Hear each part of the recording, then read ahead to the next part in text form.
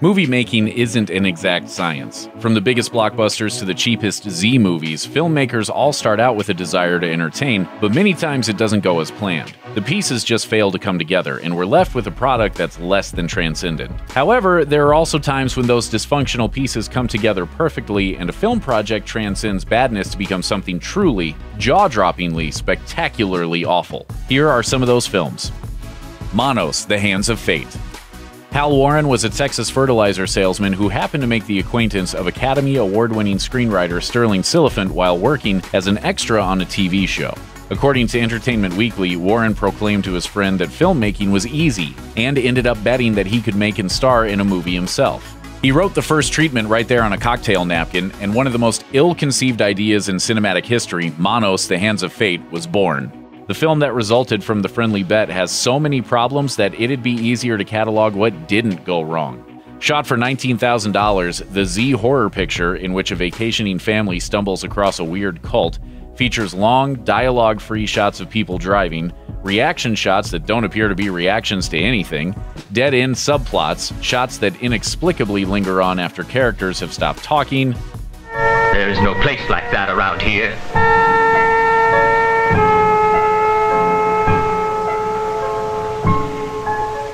And overall some of the most poorly delivered, atrociously written dialogue you will ever hear. That's 10 miles. 10 miles? Might as well be 10,000 miles. Its insanely shoddy production values have become the stuff of legend, especially after the film's notorious roasting on Mystery Science Theater 3000. Mike, help us! You have to want to help yourself. The film was lovingly restored by a fan in 2011, so its astonishing ineptitude can be revisited by generations of future filmmakers. Troll 2. The problems with Troll 2 begin with the fact that it is not, in fact, a sequel to 1986's Troll, and the villains are goblins, not trolls. According to Film School Rejects, the film has become renowned for its incredibly clunky, heavy-handed, needlessly expository dialogue, which was the result of its screenplay being written by a non-English speaker, Italian writer-director Claudio Fragasso. They're eating her! And then they're going to eat me! Despite appeals from his amateur cast, Fragasso insisted they deliver each line exactly as written, and their enthusiastic overacting renders nearly every line of dialogue in Troll 2 borderline excruciating. Oh my god, what's happening to her? And why can't I move? There must be a logical reason for all this. Shut up! The cinematography and special effects are appropriately amateurish, the loopy plot fails to ever follow through on its occasional threat to make sense, and its scenes of horror register as explicitly comical. Oh my god!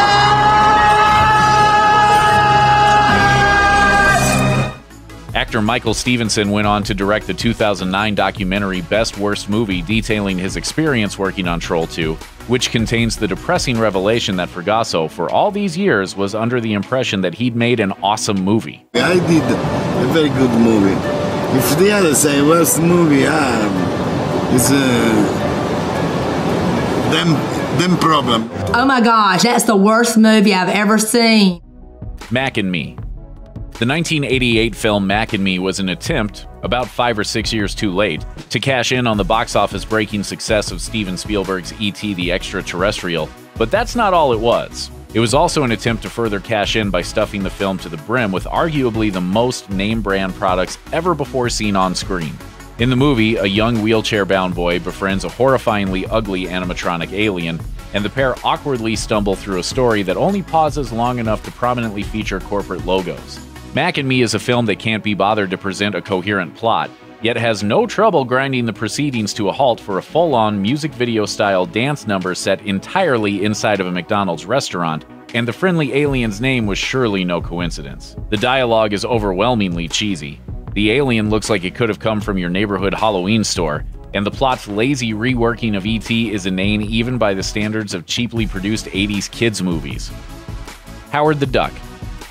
It's tough to remember when Marvel didn't utterly dominate the box office, but there was a time when Hollywood simply had no idea how to handle their properties. For the strongest evidence of Tinseltown's comic cluelessness, look no further than the very first big-screen adaptation of a Marvel property. To call 1986's Howard the Duck a starring vehicle for a C-list character would be generous. But producer George Lucas apparently felt he could do no wrong in the mid-80s, and he brought the full staff of his company Industrial Light and Magic and a $30 million budget to the production, which would almost instantly be pegged as one of the biggest flops of its decade. The film isn't so much funny as it is deeply weird, throwing Howard, who is mysteriously transported to Earth from his native duck world, together with human love interest Beverly, played by Leah Thompson. It's a strange pairing in the comics that's rendered downright disturbing in live action. Its tone-deaf attempts at humor and creepy animatronics utterly baffled audiences. Howard, wait! Haha, typical hairless ape. The film struggled to make back half its budget domestically. It showed the first big chinks in Lucas's armor and tried its best to ruin a character who wouldn't appear on film again for nearly 30 years. You know, this is beginning to seriously undermine my self-esteem. Birdemic Shock and Terror. If you gathered together a group of random people with absolutely no interest in film and forced them at gunpoint to make a horror feature with almost no money and fewer resources, you would end up with something that would look a whole lot like 2008's Birdemic Shock and Terror. This complete ripoff of Alfred Hitchcock's The Birds tells the simple story of a happy couple. Wow, congratulations. I think you'll look great in those lingerie. Whose romance is interrupted by an unexplained killer bird infestation. Its overall aesthetic, shot on the cheap, stiffly acted, and incompetently plotted despite the story's simplicity, would have been more than enough to earn the film its place among the worst of the worst. But the birds themselves simply must be seen to be believed, rendered with the absolute cheapest CGI anyone has ever seen, dropped clumsily into the frame as our heroes swat at the squawking menaces. The repetitive, grating sound effects that accompany their attacks just make the terror seem even more ridiculous.